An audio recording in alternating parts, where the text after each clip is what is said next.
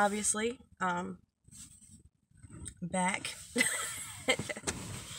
I just filmed the last video, which you should go check out. It was very frustrated, but it was something that needed to be talked about. Of course, Katie's shit. But this one is gonna be a bit more lighthearted. Hopefully. Now, it will be. It's just, Katie's been up to a lot of shit, and no surprise there. But I wanted to kind of catch us up a little bit and talk about the bomb that was dropped yesterday.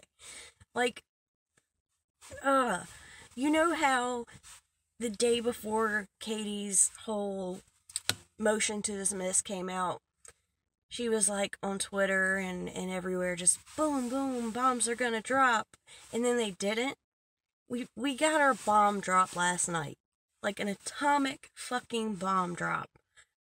Sparks were flying, there were fireworks, it was insane. So we're gonna get to that. But first, let's start with what Katie's been up to lately. Which is a whole lot of shit.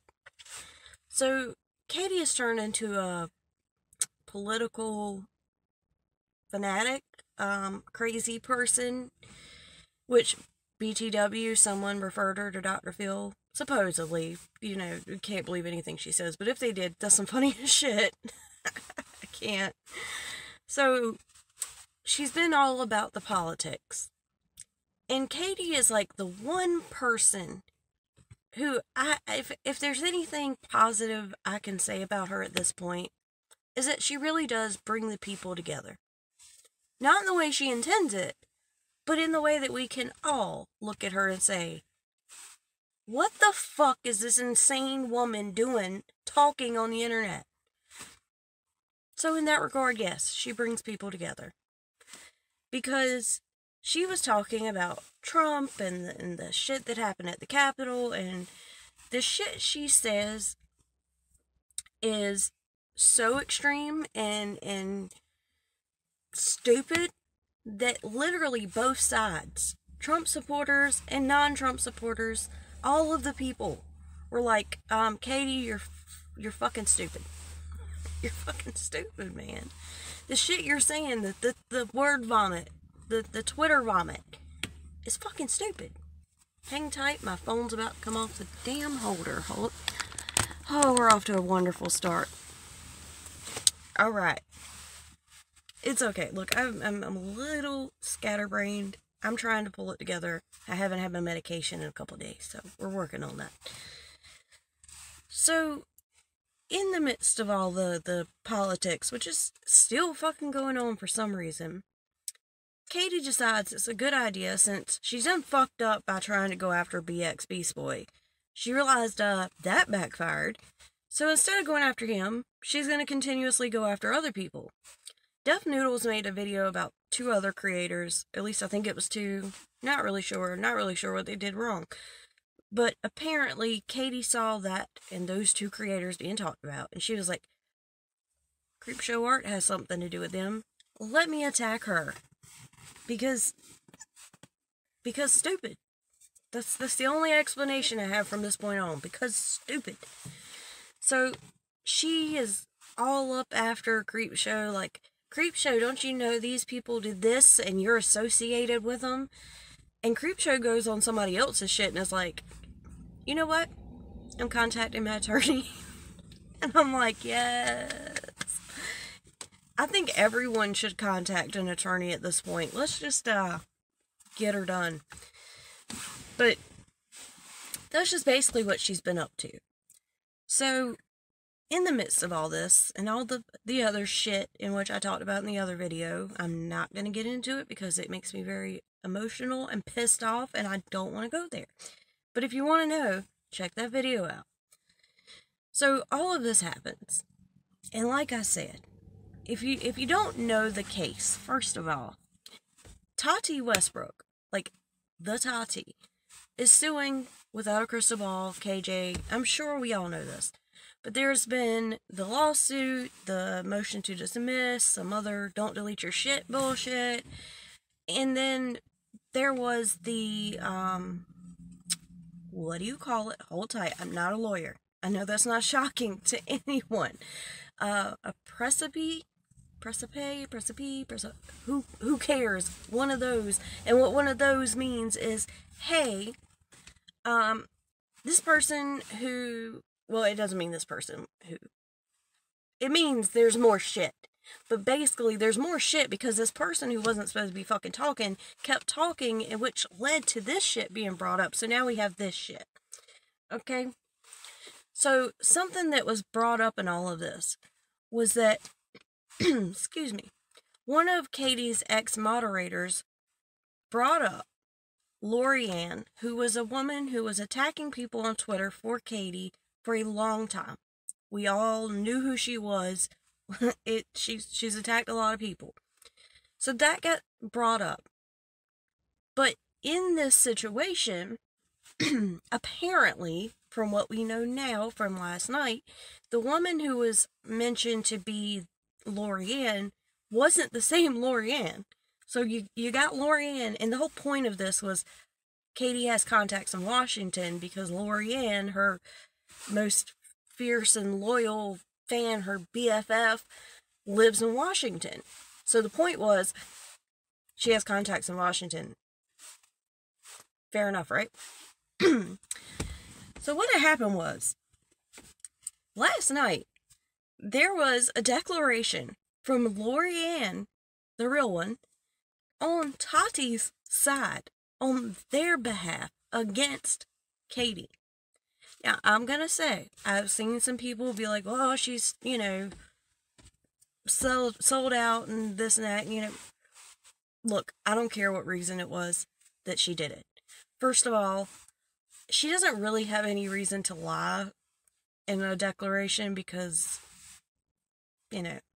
why? But whatever, let's just say she is a scorned woman, which she was called. And she's just mad because in Katie's declaration, she's like, oh no, me and Lorianne, I don't know her. Like, I know who she is, but we're not close. I didn't mean she was my best friend. I just saved that shit. So Lorianne's obviously like, oh yeah, bitch. Oh yeah, we're not good. We're not friends. I did all of that shit for you. I attacked all of those people, and we're not friends. I got you. And maybe that wasn't the case, but I'm pretty sure that's the case. But anyway, so apparently, according to Lorianne's declaration, when she saw the filing that had the misinformation about her, that other person got put into it because she had the same name, lived in the same place, and apparently had a similar job, she saw that, and she went to Katie, and was like, yo, there's some shit that I need to talk to you about. And Katie's like, I can't talk about the case, which is fucking hilarious, seeing as how much she talks about the case. Anyway, so she says, talk to my attorney. Don't go to the Tati side, just talk to my attorney. Which, I mean, fair enough, makes sense. Except for, according to the declaration, this is all according to what was stated in Lorianne's declaration. She goes to that attorney, and that attorney is like, oh yeah, I'll take care of this. Here, sign this signature page, and I'll tweak the declaration for you. He also tries to convince her to report Saltsy to the state bar, which is a fucked up thing to do to a lawyer, like, for real. He also tries to convince her to state that Saltsy was harassing her. I can't even. It's like, Katie is bad enough on her own. She does not need some fucked up ass lawyer to do some snaky bullshit. But that's apparently what went down according to the declaration. Allegedly, all of the things. Don't sue me, I don't have shit. Anyway, so according to Lorianne, this lawyer was trying to get her to say some shit that she won't down for, They had already said they were going to subpoena, excuse me, her Twitter. She says, look, I wanted to give Saltsy my Twitter and all my information. I just want to fucking out of this. Like, I don't want to be in this. Which makes sense when it's being brought up that you threaten to have people killed by a motorcycle club. I'm pretty sure I'd want out of that too. Sorry. This is like, dude, I wish I could talk to Michael Saltz and just be like, bruh, what are your thoughts? Like, what are your actual thoughts? Oh man, I bet it's, because this is the craziest shit. For a defamation suit to have this much drama-tea bullshit back and forth, it's insane. And I'm here for it. I really am. Oh, where was I? So basically she's saying, like, I wanted to give him my Twitter. The main point she was trying to make was, I wanted to make sure that mistake of where they mixed up the Loriannes was corrected. That wasn't me. I wanted the other side to know that. And KJ's side, her attorney, who didn't tell Michael Saltz, didn't tell the other side, like, hey, this is a mistake. They tried to hide that fact, and they tried to tell her, like, tell Lorianne, oh, I'll represent you, but we're gonna hold off on giving that information, and we're gonna, like, we're just gonna wait. Because, of course, that wouldn't be good for his client, KJ, if Lorianne comes out and says, hey, the shit that KJ said isn't true. Like, she knew I lived in Washington. We were closer than what she said. She wanted me to do these things. And in the midst of these things, one of the things that Katie had Lorianne do was mass flag and report other YouTube channels. Apparently, Little Red and, oh my god, I would forget. Y'all figure it. Y'all know. I'm sure y'all will figure it out. Somebody will know. Put it in the comments. So that's the thing. And Lori apparently didn't like what this attorney was trying to do. She wanted to give over her shit. She wanted to make sure that the other side knew, like, hey, this chick ain't me. And by the way, everything KJ said was bullshit. And so she took it upon herself to be like, fuck you, I'm not signing any signature pages to any fucking declaration. I don't see how you can be fair to me and my wishes when you're trying to look out for her and y'all are trying not to let the other side know exactly what I'm trying to tell the other side. So she calls up Saltsy. And that's how this whole thing happened. So her declaration, just broken down, is KJ's lying piece of shit. She knew I was from Washington. She had me do these things. I was mass flagging people's channels. Yes, I harassed people. My bad. But I'm not down for all this bullshit. And by the way, that wasn't me. That's it. Kind of an overall thing. But it was some shit, y'all. It was some shit. If you haven't watched Emily D. Baker go over it, you've got to watch that shit. The energy. I was feeling it. I was like, yes, bitch, I feel you. I wanted to jump up and down. It was insane. No one fucking saw this coming. Like, I mean, even seeing where Katie was like, no, I don't know her. Yeah, you could suspect, like, Lorianne's not gonna be happy about this. But holy fucking shit. And don't for a second think that all... See, okay. Just my opinions, speculation, whatever you want to call it, okay? But there is all the defamation shit. And most of this right now, again, is just about jurisdiction and can KJ be tried in Washington. But all of this that Saltsy's already getting put out there in front of the judge, and all the declarations, like, best believe every ounce of this is going straight in there when it's time for court, okay? And the thing about it is the YouTube shit. That's not gonna do a lot as far as the defamation case. But the fact that this is now out there, hey, is Katie buying subs? Hey, Katie told this woman to go mass flag other channels. All of this shit is coming to light. Don't think for a second that YouTube isn't like, oh yeah? Oh really? Okay.